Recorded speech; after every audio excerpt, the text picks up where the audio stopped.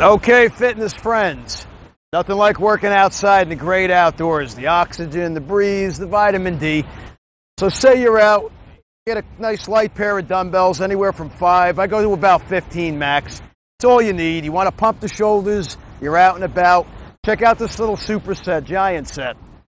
Starts out with a few side raises, anywhere from 3 to 6, I would say, each part. Nice and controlled. Classic side raise, elbows lead the move, that's important. As many reps as you want, as many as you can handle. Into a front raise.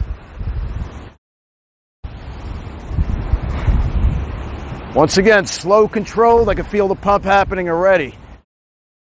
And it doesn't take a lot of weight. Third part is an upright row. You take the dumbbells basically to the low chest. Same amount of reps, you call it. 3, high end 8. Oh yeah, got that little pump. Smelling the salt air, having a good time doing it. And finally, last part of the giant set, little overhead press. Elbows are slightly forward where you can see them. Abs are braced to control yourself, keep you stable. Go for about 3 to 4 rounds total. You got yourself a shoulder pump in the great outdoors to that scenery. Get to it.